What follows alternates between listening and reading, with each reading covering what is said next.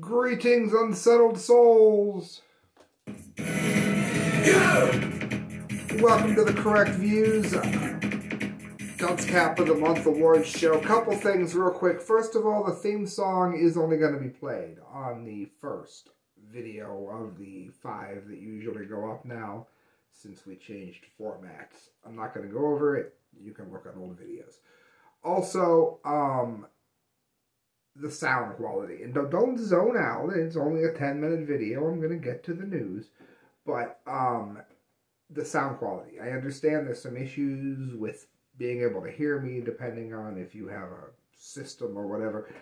That's going to be fixed. There is going to be a camera ordered. This is a temporary problem. So, well, it hasn't been. It's been a problem that's gone on for years since I doltishly, stupidly broke my own camera. But it's going to be fixed. It's actually a very, very nice unit about to be sent. So don't lose track of that. You'll see me fiddling with the light here as we go through the show. But it's a temporary problem.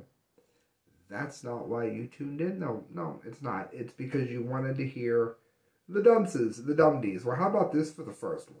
This is quite a Dumdie. This is from KRTV3. I think it might be their first time on the show. Glacier National Park is removing Glaciers will be gone by 2020 signs. Now, wait a minute. Not so fast. There was certainly a lot of fanfare when they went up, wasn't there?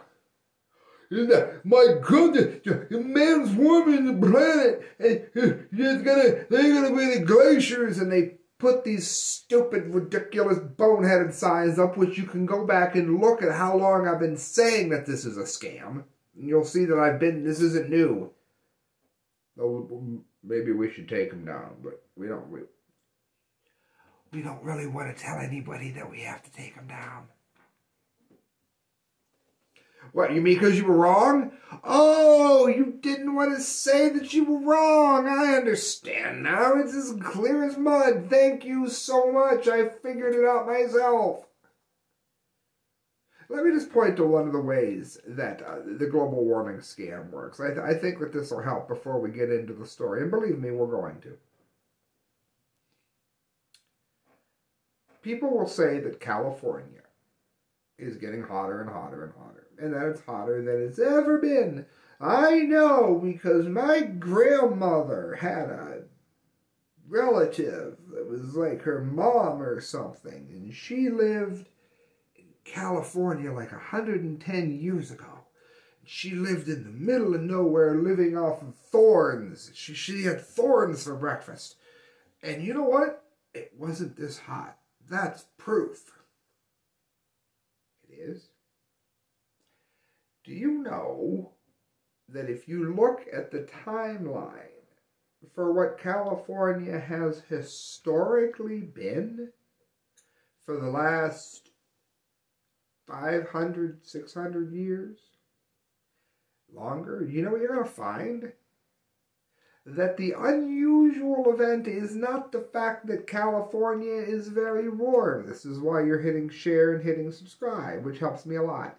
It is not because California is unusually warm now. It's because the data, which you will find if you look up what I just told you to look up, the data will show you that California has been unusually cool, according to the geological record. Well, that would mean it was hotter before man started burning coal. Yeah.